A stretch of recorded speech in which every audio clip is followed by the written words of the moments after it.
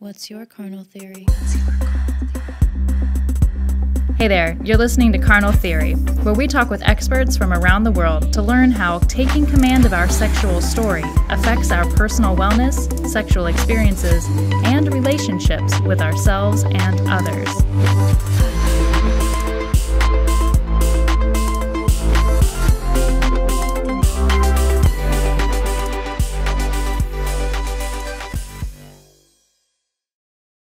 Hello, everyone. I am Abba.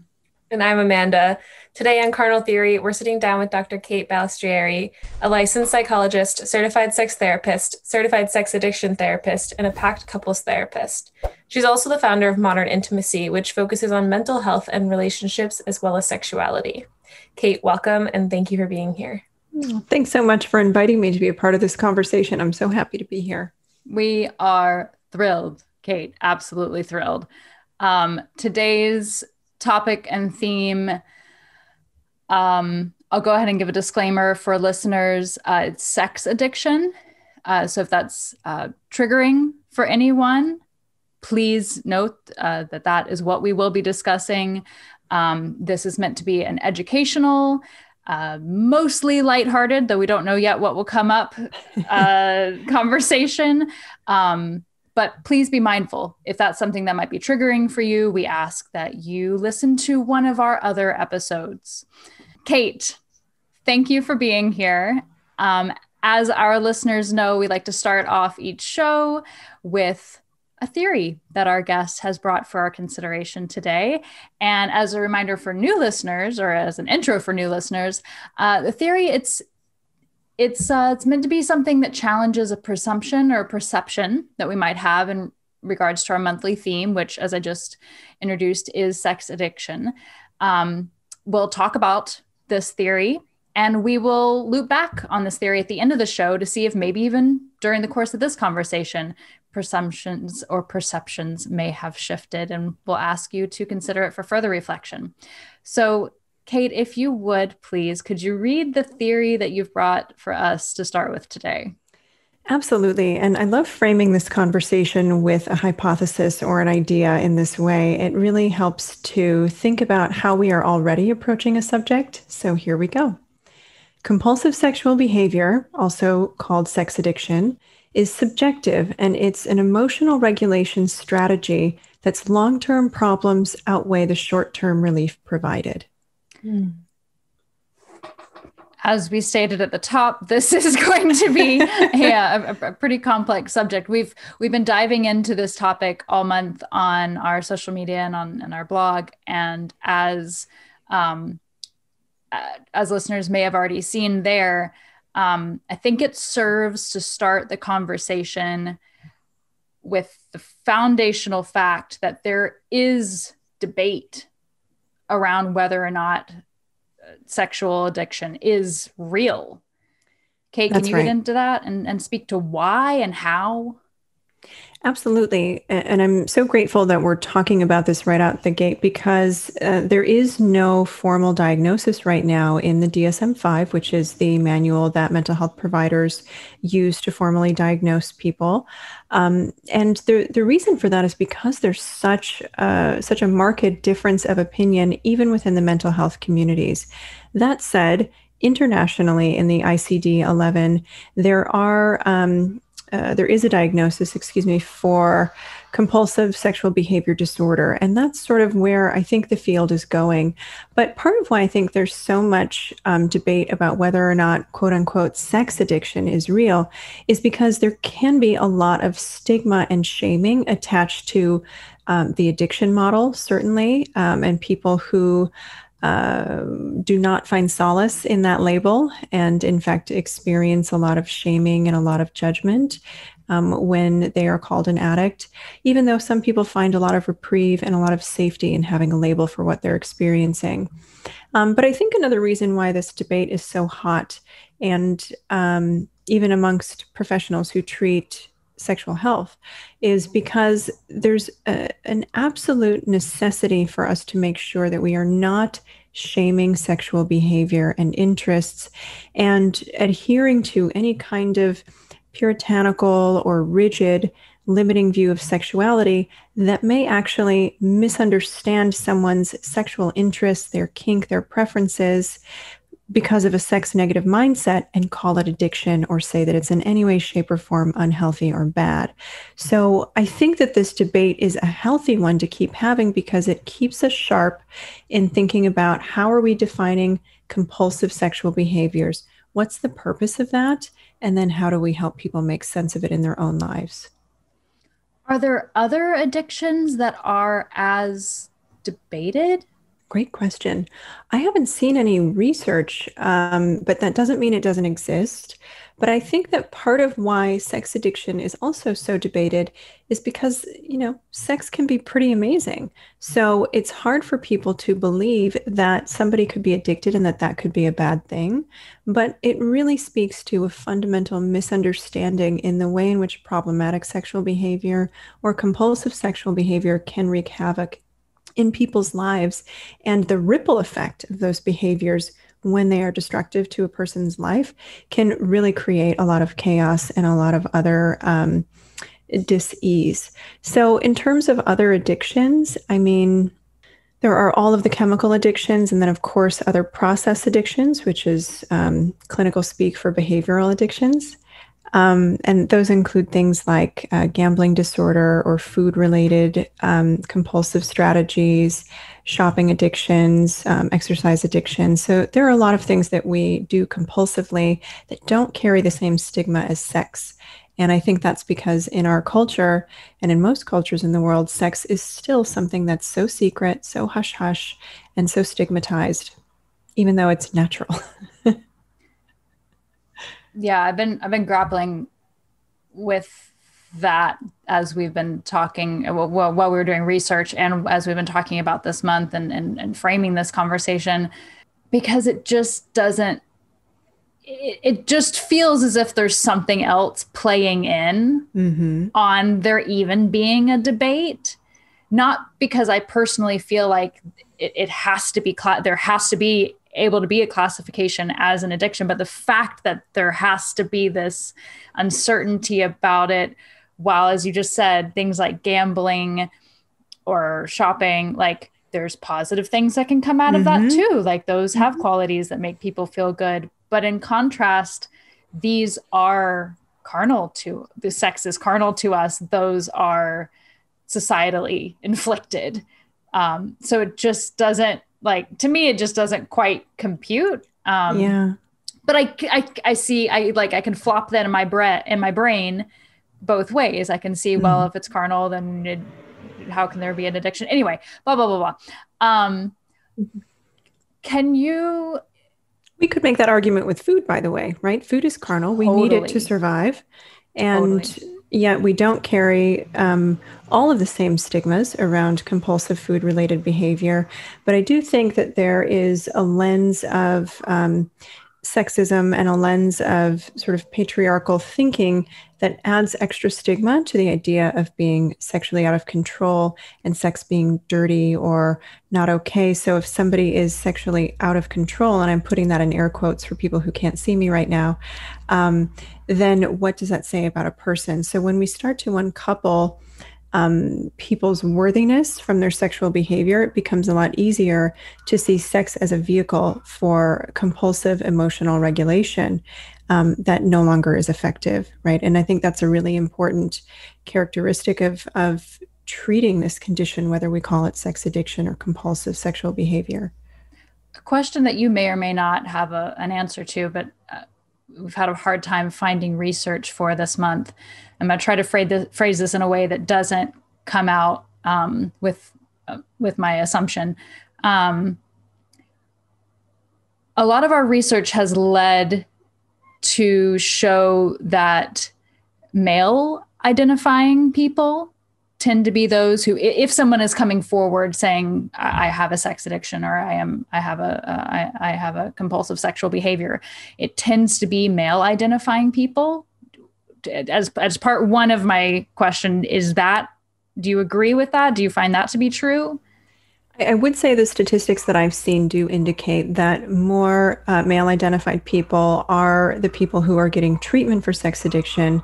Whether or not that's because there's a higher prevalence in men or because there is more acceptability for men to get treatment around issues related to sex without it necessarily being as high of a condemnation of character as it might be for women is sort of a different question, because certainly there are a lot of female identifying folks out there who, and non-binary and trans folks who struggle with compulsive sexual behavior too. So it's not a gendered problem, but I do think that some of the ways that it manifests could present differently for people of different genders. And definitely there are different treatment obstacles for people of different genders. That really beautifully unpacked like part of what I wanted to get into, that like that male identifying people, that it is potentially easier to come forward with something like a sex addiction because male and sex, that's kosher and cool. Females being sexual and enjoying sex that much, there is additional stigma placed upon that. So part two of this is, might there be any trails of why sex addiction has such stigma and isn't classified fully as an addiction because mostly men are identifying with it? Like, do we see, like, if it were a women's issue, yes, it would be identifiable? Well, I'm sure we'd have 1,000 different diagnoses for it if it was something that women carried the prevalence for, because it's a lot easier for women to be diagnosed and stigmatized and shamed for all sorts of things. And that's actually part of the reason why I think that this diagnosis does not exist, but maybe not for only those reasons. There are tremendous impacts to the partners of sex addicts. And if we're looking at sex addiction as something that more men are being treated for and are experiencing, given the statistics on straight relationships, that men and women tend to make up the majority of relationships still. So that means female partners are the more likely partners to be indicated with trauma as a result of the betrayal. So I think that there is also a camp of people who are saying sex addiction doesn't exist because that gives my male partner an excuse for his poor behavior and a get out of accountability free card. So that debate is often made, and certainly there are some folks out there who might weaponize a diagnosis to escape culpability or accountability. But one of the things that I've noticed in all of the different treatment models for compulsive sexual behavior is the emphasis on accountability and making amends and changing behavior as a part of that amends moving forward. So I do think that there are people who benefit from not having a diagnosis and also people who benefit from having a diagnosis, right? We can use what's available to us to suit our motives if we're not being transparent and in our integrity. Yeah, that was exactly what I wanted to get into and ask. So thank you. Thank you for that. Yeah. I was wondering if we could talk a bit about kind of where you come into the picture in the work that you're doing with supporting people who have compulsive sexual behaviors. What is like, I feel like in this sense, I guess in a lot of different like addictions and compulsive behaviors, there's kind of, it's hard to find that line where you're like, okay, it's gone too far. But how can someone, like, at what point do you think it's an unhealthy relationship with sex versus a healthy relationship with sex? Awesome question. It's really a subjective line, and it does move from person to person, which is why it's so important for anyone who is struggling. If you're questioning whether or not you have a healthy relationship to sex, then that might in fact be question enough just to maybe bring in a professional and talk through those ideas and those fears with them around it to make sure that you have all the information you need to make a decision for your own life. But one of the things that I help people look at is whether or not their relationship to sexuality is causing any negative consequences in their life, and they're having a difficult time course correcting in a way that eliminates those negative consequences. So that could mean a lot of different things. It could mean physical injury because of compulsive solo sex. It could mean passing an STI to a partner because you have been compulsively engaged in sex outside your relationship.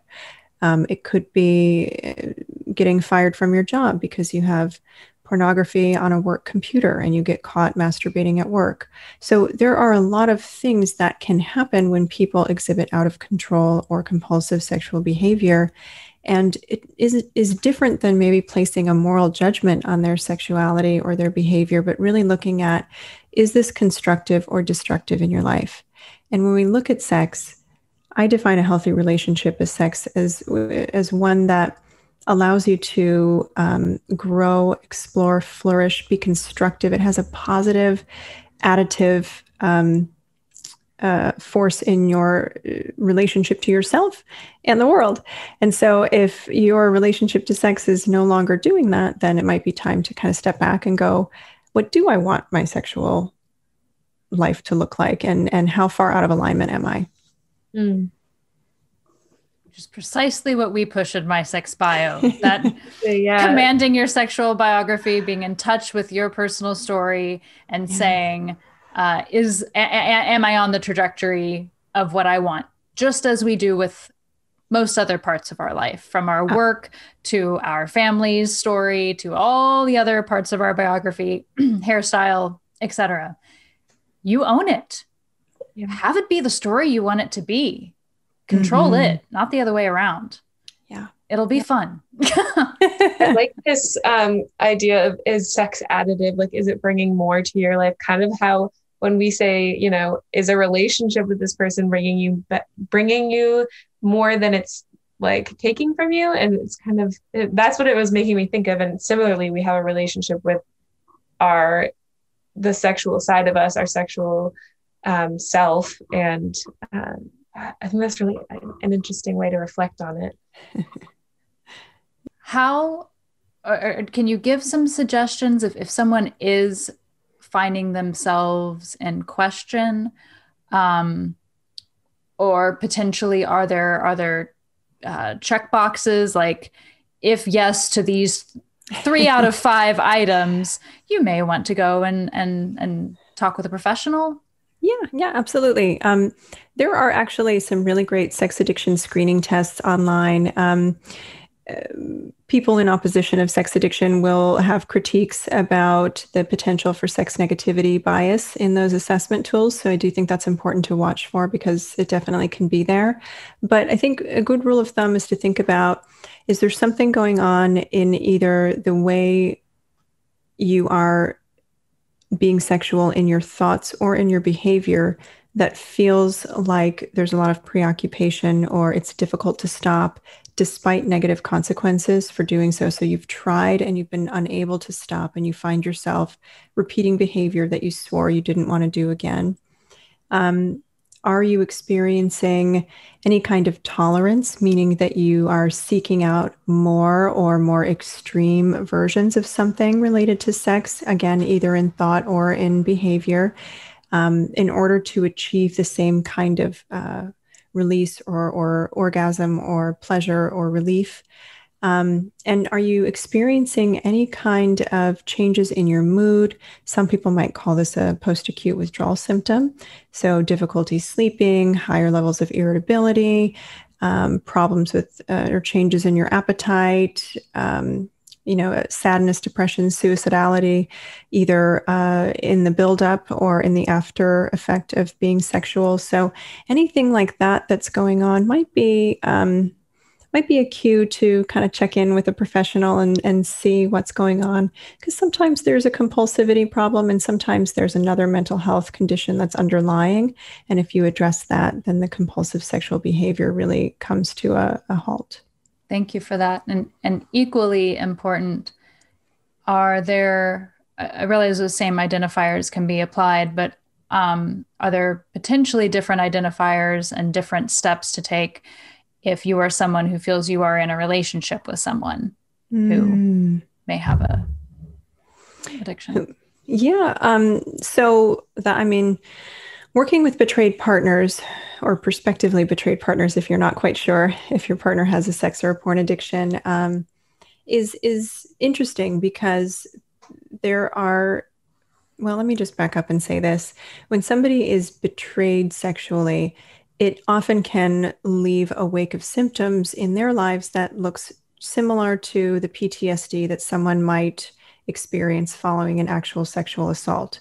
So I really want to emphasize the destruction that sexual betrayal can cause in a person's life. It can leave someone questioning their reality, questioning who they are as a person. Their sexuality might be completely upended, meaning they might become more hypersexual, or they might become sexually averse. They can engage in all kinds of self-soothing strategies because it's a real trauma. And when the foundation of our most important relationships in life, and there are a few others more important than our primary partner as adults, when the bedrock of that gets shaken, it's really difficult to put those pieces back together. And many partners find themselves trying to pool resources toward the addicted or compulsive partner so they can get help. All the while, especially if there are children, they're sort of holding down the fort, trying to assuage their own trauma and make sense of it all. And they can feel really isolated, scared, and alone. So if anyone out there is listening, if you're having some suspicions, if it's starting to impact you, definitely help is out there for you. And there are many of us who are certified to work with betrayal trauma and can help and take a very active stance against victim blaming or shaming you for wanting to stay or leave. Thank you. Is Modern Intimacy a place where people can find those resources? And can you speak more about Modern Intimacy? I feel like I'm talking a lot. That's the idea. Yeah, we like that. Welcome to the show. Yes, and thank you for plugging Modern Intimacy. So in my practice, everyone on my team can work with people who exhibit compulsive sexual behaviors, problematic sexual behaviors, or the people in their lives who are impacted by those behaviors. So we all have a slightly different way of working with those concerns, but yeah, we've been helping people heal together and on their own for a long time. Sorry, Eva. I just was wondering, with certain addictions or compulsive behaviors like gambling or drinking, a lot of the times people who have become sober, so to say, depending on what the addiction is, completely cut it up. Mm-hmm. I could imagine that might not be the best option when it comes to things like sex, and of course, like eating. You have to eat, so like you have to find that healthy relationship when there's a fraught relationship with food. But is it possible to have a healthy relationship moving forward with sex after having such a fraught one that is used as an emotional band-aid? I forget the phrase you used, and emotional regulation. Regulation. Yes, absolutely. People can go on to have really hot, thriving relationships with sex, even after they are in recovery from sex addiction or porn addiction. There's a little bit of kind of reorganizing that happens in a person's brain when they go into recovery, whether it's a formal 12-step fellowship or therapy or some other kind of recovery. But when you start changing your relationship to sex, it opens up possibilities for new erotic potential. And I think that's one of the really exciting things about seeing people move from a place where sex is sort of governing their life as opposed to enriching it. Mm-hmm. And it can be a difficult shift at first, because when people are utilizing sex for their emotional regulation or to get their attachment needs fulfilled in a really compulsive way, it is often really scary when that tool is no longer available to them. So there's kind of this gap between what I was doing, and it was kind of working, but not so much. And in fact, now it's starting to have negative consequences in my life, to, I don't have any tools. Mm-hmm. What do I do now? To, I have new tools, and wow, this feels really great. So that's a part of the process that sometimes can take a little while, but is very possible. And, I've seen people really change their whole relationship to sex, and they're living really integrated, thriving lives with partners either that were part of the experience or who have come into their lives after. Going back to modern intimacy for a minute, what led you to start it? For listeners who may not be familiar, please go familiarize yourself. It is a treasure trove of resources and services and courses. And Kate, you've done foundational, phenomenal work setting that platform up. Why? Well, first, thank you. I really appreciate that feedback. Modern intimacy is my second group practice. So I'll put that out there to sort of create a little bit of context, because I've been working with the intersection of mental health and sexuality really my whole career. And I started working in the prison systems with convicted sex offenders and doing evaluations and treatment to really understand that kind of problematic sexual behavior initially. And what I learned was that so many of the people I worked with just had terrible experiences with sex in their early lives, and also just a dearth of appropriate sex education. And I think those two things, coupled with, certainly different paradigms culturally that they were exposed to, led them down the path of offending behaviors. So it really got me thinking about the relationship that people have with sex when they're not incarcerated for sexual offending. And of course, the relationships that we have with sex are very nuanced and layered and personal. So as I left that forensic context and started working in the private practice world, I wanted to more thoroughly understand all of the different ways that sexuality influenced our mental health and the quality of our relationships, and vice versa. And what I learned, and I'm sure this is not a rocket science comment, but it's all connected. And, each of them in our lives, if there's something a little wonky and wobbly in our mental health, it can influence the quality of our relationships or our sex lives. And the same is true for our sex lives and sexual function and health and pleasure, and for our relationships, right? So all of these things feel incredibly intertwined. And there are, some practices out there that do a really great job at it, but I feel like we can't have too many. So I opened up Modern Intimacy to really create a space where people from all over could get access to information that's expert driven and really thoughtful, inclusive, and with an understanding that we all have different needs, and there is room for us to all get those needs met if we can create a more expansive conversation about ways to be healthy and integrated in those departments: relationships, sex, and mental health. You have such a badass background. And with that, I find it very personally incredibly inspiring, but also I feel like it commands attention of what you are bringing to the table, because of from what you just said, you've seen one of the paths that can happen for people who happen to get caught when there is a lack of education. Yep. Do you see or do you have a vision of what sex education could or should look like, and how that could change that part of our system, of our prison system? I mean, I love this question. Thank you so much for asking it, because if I were queen of the universe, everything that we talk about in terms of sex education would look very different.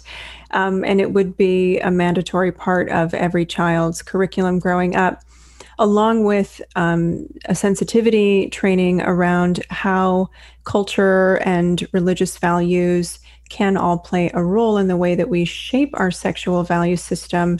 But I would create a curriculum that really normalized a diversity of sexual experiences and allowed children the freedom to think about sex without fear, shame, stigma, or secrecy, so that their natural maturation around this topic could be one that honors what is authentic for them.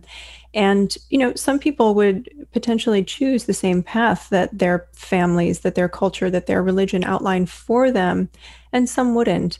So my hope and my goal would be that we could create a lot more tolerance around the way that sex can take shape in people's lives and serve different functions for them at different times in their lives, and to do so without the need to shame other people or stomp on other people's belief systems, along the way. Because I think that shame is the biggest culprit and creates so much dis-ease in our culture. And if we could just eradicate that, I honestly think we would live in such a better place.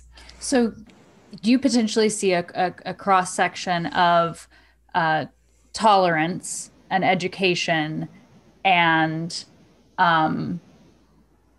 because people are able to live their more true, honest selves, they are not acting out in what society then deems like harmful, unlaw-abiding ways? Mm-hmm. Yeah, I think when we make space for sex to be an integrated part of our experience as human beings, instead of this like dark, shadowy, compartmentalized thing that we do over here behind closed doors and don't talk about and don't think about, except it's on every billboard everywhere. We've created these really interesting and unfortunate polarizations around sexuality that paints sex as sinful but the goal, and shameful but something that everyone has a relationship to. So there's this inherent conversation that we're all bad somehow because we're sexual, but we're not. It's natural. No other animal in this whole species grouping of animals in the world has this relationship to sex. It's literally just human beings. So, that's a construct, right? It's a construct thing. It's not a biology thing. And I think if we really start to change that narrative, and stop feeling so threatened by what everyone else is doing with consent behind closed doors, that would just change, I think, the way we relate to each other so much. But also, it would eliminate a lot of the need that people have to weaponize sex or to weaponize beliefs around sex. And so sex has just become this harpoon that we throw at each other to disavow the feelings that we have inside about our own relationships to sex or power or pleasure or relationships. So, yeah, I think if we could just dismantle the whole sex education system and rebuild it from scratch, leaving out the shame piece, whew, that would be amazing. Yes, snaps to that. With the note being mindful of time, do you feel that do you clearly, just to kind of tie together conversation around sex addiction, do you feel that one equals the other? Do you see the lack of sex education being a primary cause of sex addiction? Or I understand that it's a complicated it's a complicated labyrinth, the way that sex becomes the vehicle for emotional regulation or becomes the vehicle to act out our unmet needs, maybe is another way to think about that. Could more effective sex education help disentangle some of that? Yes, I think it could. I'm not going to go so far as to say there's a causal relationship there, because I would have to do that research or see that research. Totally. But I think one of the things that's important for people to understand is that part of the reason that compulsive sexual behavior develops is because sometimes sexual stimulation is something that we learn very early on in life, feels good before we have moral judgments around it, right? Children have been observed to play with their genitals, from a very early age. In fact, there are even some studies that have demonstrated fetuses engaging in genital stimulation in the womb. So I know. I saw that head tilt. So interesting. Wow. Yeah. Yeah. Well, guess what? Our genitals, when you stimulate them, they tend to feel good. And it's not until we layer on all this shame around it that that starts to be something that, feels not okay. So what I think could happen is if we could, without shame and stigma, educate people earlier, one, we would see an increase in appropriate consent and better sexual boundaries and less offending happening. Two, I think that we would create a context where people can talk about the exposure that they've had to sex or sexually explicit material earlier on, so people could, if they have had a sexual trauma or have been exposed to something that felt overwhelming, they could talk about it and get help earlier and reduce the likelihood that sex would become the vehicle for their emotional regulation in that way, right? In a not healthy way. Yes. Kate, this has been a incredibly insightful conversation. Thank you so much. Thank you. Could you please, could we loop back to the theory that you brought for our consideration and tie off with that? Would you like me to read it again? Please. Compulsive sexual behavior, also known as sex addiction, is subjective and is an emotional regulation strategy that's long-term problems outweigh the short-term relief provided. I have so many more questions that I want to dive into. So she could have 3 more hours. But everyone, thank you so much for tuning in today. We hope this episode has given you something further to reflect upon, and we encourage you to reach out to us with any questions or insights on our Instagram page at Carnal Theory or at My Sexual Bio, or directly to Kate at The Modern Intimacy on Instagram.